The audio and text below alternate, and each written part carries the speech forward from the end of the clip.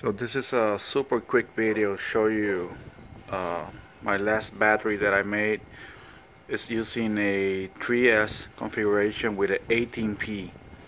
I'm using a BMS, which is rated 20 amps. This is the first time I do something like this. It's like I feel like super professional, but you know, it's the safest battery I ever made, and I didn't make a video because it's going to go into the same toolbox that I made a couple of videos back. But anyway, I just wanted to show you the battery.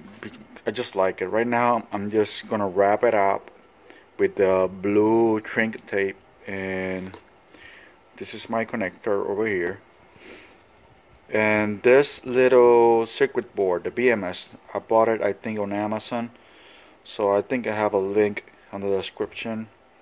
I'm gonna put a link so you guys can get it. So basically this is just for someone that wants to turn on lights, recharge cell phones, probably use a small inverter, and yeah, someone asked for this, and with the money that he's gonna pay, we're gonna use, buy more panels and C connector and stuff like that. So it's really good to be able to do something for someone and use that money to keep helping people.